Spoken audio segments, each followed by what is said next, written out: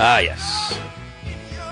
So, one of my favorite writers, in the past 10 years or so, has been Chuck Klosterman, and we've been trying to get him on the show for 5 years.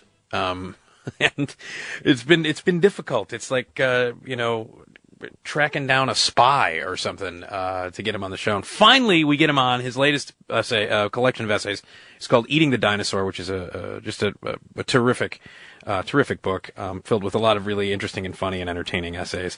And finally, we get to talk to Chuck live, and Chuck Klosterman is on the phone. Hi, Chuck. Hello. Hello. How are you? I'm doing okay. How are you doing tonight? I'm good. You wrote an essay about football in the book as well. And I just came back tonight from seeing a play at a local theater company here in Chicago called 1985.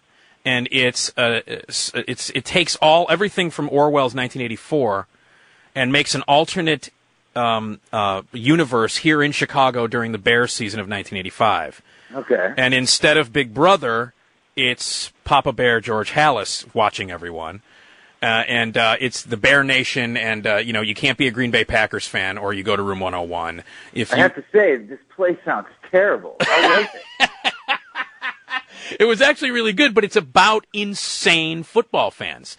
And I guess maybe it's great. I feel like now the guy who wrote the play is probably listening to this radio and he thinks, why is he attacking my play? He hasn't seen it. The way you describe it, though, it sounds more like a skit. No, it actually is fleshed out pretty well, and they hit all the marks. It's loaded with a lot of references that Chicago fans, particularly Bear and Cub fans, will adore. Mm-hmm. So it's not like the most widely, like somebody from Dubuque is going to come in and go, "What the hell is this?" But Chicago does have good sports fans. There's no question about that. They tend to be particularly loyal, and when I mean loyal, I mean they really do stick with teams during bad periods. I mean, compared to somewhere like Philadelphia. Oh God! I mean, it's really weird. I think on the East Coast, fans are very, very unforgiving and sort of cruel to their team, and they're intense, but they have very mixed expectation. On the West Coast, they're just not as big a sports fans. Yeah, like they just it's like Laker fans. I was at a bar one time when the Lakers were in the finals and they were playing the Nets, and everyone in the bar was sort of watching the opening tip, and the ball tipped, and people in the bar raised their glasses and were like, "Woo!" And then they immediately quit watching it. Like 3 seconds in. But so only kind of in the Midwest can there be fans who are as intense, sort of, as, say, Philadelphia or Boston fans, but who are also kind of reasonable people. Yeah. Who aren't going to throw batteries at Santa Claus. Right. Well, it was funny. There was an obit in the local paper yesterday. There's this guy who was 95 years old. He died on Monday at the age of 95, and he was a lifelong Cub fan, and we know how that always turns out. And they have a picture of him in his 90s with a Cub hat on, full Cub, paraphernalia everywhere.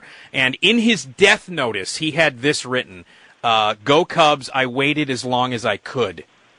Which I think sums up, being a Cub fan. Funny dead guy.